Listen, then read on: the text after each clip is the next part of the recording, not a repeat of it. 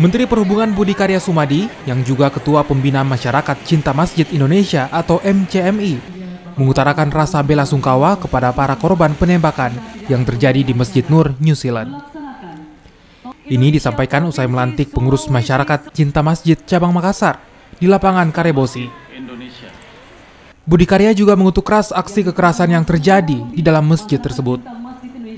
Budi Karya Sumadi juga berharap para pengurus masyarakat Cinta Masjid untuk rutin melakukan forum diskusi sehat di seluruh masjid untuk menghindari paham yang tidak sejalan dengan kaidah Islam. Itu satu perbuatan yang sangat keji ya. Jadi saya pikir ini untuk pelajaran bagi kita bahwa sesama manusia kita harus saling menyayangi. Itu satu perbuatan yang buruk yang tidak boleh dan jangan terlintas di pikiran kita ada kajian seperti itu. Oleh karenanya kita ingin damai dan Indonesia ini sudah menciptakan suatu kedamaian.